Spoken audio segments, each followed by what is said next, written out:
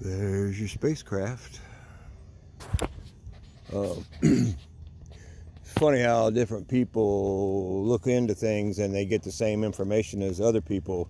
Like one person will see it in tarot cards, and then another person will read it in the news or do, Beyond Mystic had Cliff High on there, and he does some statistical thing.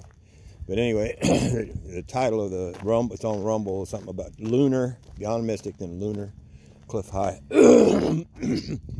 He's concluded by, however he deduces things, that the moon is not presenting itself as a sphere, a ball, yet it's either flat or convex. And Janine Tarot, she even did cards on it. She said what we're seeing and have all along seen is a picture. They're just showing us a picture, and they have a way of projecting it up on the face of the moon. So all we ever see is that picture they're sending us. It's like they have some ability. There's, I think, different places all across the face of the moon, and each one of them is sending up a piece of the picture. So when we look up, all we see is that picture. So that picture would be flat. And Cliff High doesn't know that, but what he's picking up on is it's either flat or a little convex, caved in, convex. So he's picking up on it that it's flat. So if it's a picture we're looking at, it would be somewhat flat. So, but because we know we've had satellites bump into it, and we've recorded the ringing and said it rang like a bell, so they know it's hollow. So it can't be just flat nothing. It has to have some kind of depth to it for it to be hollow, right? But as I think I know, it's a spaceship. It was brought here. It's actually the Death Star from Star Wars. It was brought here by bad ETs a long time ago, and they got in a battle and blah blah blah, and they either left it behind, or they were wiped out and left it behind.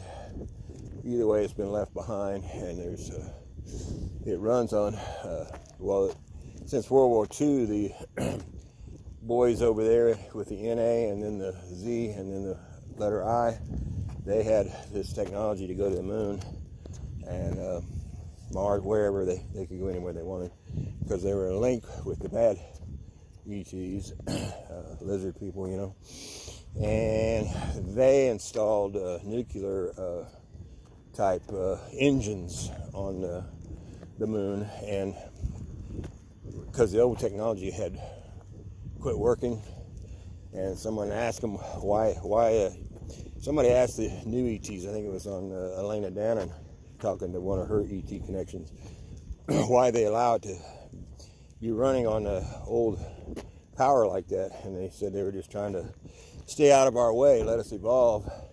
Cooper, I hope that's you. So there was like 4 reactors it was running off of, and now they're all not operating except for one. But then recently I saw another show where they had pictures of 2 things lighting up on the moon, and their deduction was it was what are you doing, Ollie? It was nuclear power plants ish, nuclear thing firing up. There's 2 of them, which is what they said they were going to do, is put a couple more engines on the thing, and they've got enough technology on it with the one reactor to keep it in the orbit where it needs, and to keep the picture or hologram or whatever we're looking at, they keep that's running. But I think they're wanting to steer it, they're wanting to move it, and that's why they're bringing on these other 2 reactors, because it may be that sky event I keep hearing about, some kind of a sky event that everybody will see, and there's a bunch of people talking about the moon, watch the moon, and thinking was maybe they will steer it up right close to the earth and go So you thought it was a planet, folks. No, it's actually a satellite, a spaceship, a spacecraft with many, many people on board, inside, working, doing different things. Cooper, Ollie, cheese, processed cheese. Anyway, so if you see the moon come real close, don't worry about it. Actually, don't worry about it anyway, because pretty much the good guys are in control of everything, and we're just letting the sleepers see what they got to see and try to wake as many up as we can. You know, like they say in the army or whatever, no one's left behind. Even the dead bodies, they don't leave behind. Well, they parked all those kind of nice. I wonder why. That's interesting. They don't want to leave the sleepers behind. That's why this thing's dragging out so long. Because they're just trying to wake them up. And they're not waking up. We don't want to leave them behind, but it's pretty much to the point where we're going to have to leave them behind. Now, the new world that hopefully you and I'm definitely going to, they will be there in a higher form of themselves.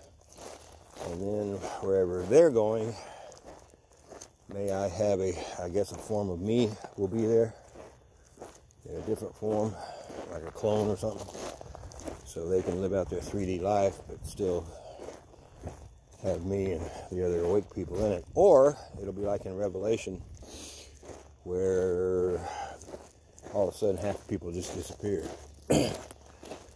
I don't know. All I know is I'm pretty. If it's happening at all, I'm going. All you got to be is at least 51% in service to others rather than yourself, and that's the only requirement. You don't even have to be born again. Just be just a little bit more for others than you are for yourself, and you will be there, my friend.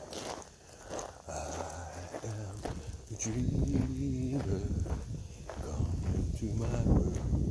Where did my doggy go? Oh, it's right there. So it's Monday. Hang in there. It's all happening. It's all happening. It's all happening.